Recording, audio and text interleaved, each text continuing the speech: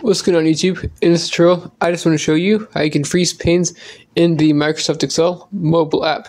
So to do this, first we want to tap into the cell they want to freeze panes around. So just say we wanted to freeze panes right on Monday, so that way we can always have the name to the left showing and then the week on the top.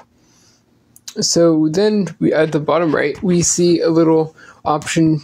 We see the options, and at the bottom right corner, there's a little up arrow. We're going to tap this little up arrow right here, where then we can edit and go to different tabs as you would in the normal desktop application. So we can tap this little icon on the top left corner of this screen, and then change what tab we want to go to, right? So we can go to the View tab, and then scroll down, and at the very bottom, we're going to see Freeze Panes.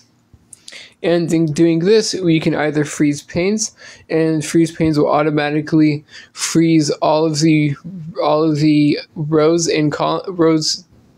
up and columns to the left of the cell that you're tapped in right now, or you can freeze the top row or freeze the first column.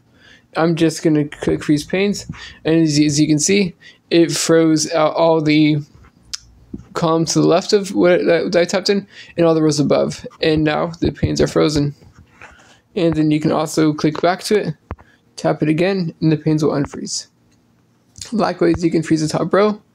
Not only the top row of the sheet will be frozen, you can tap it again to unfreeze it.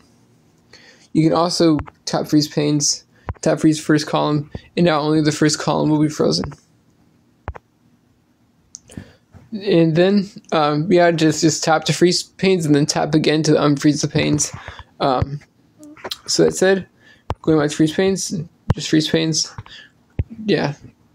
So I hope you found this tutorial to be helpful.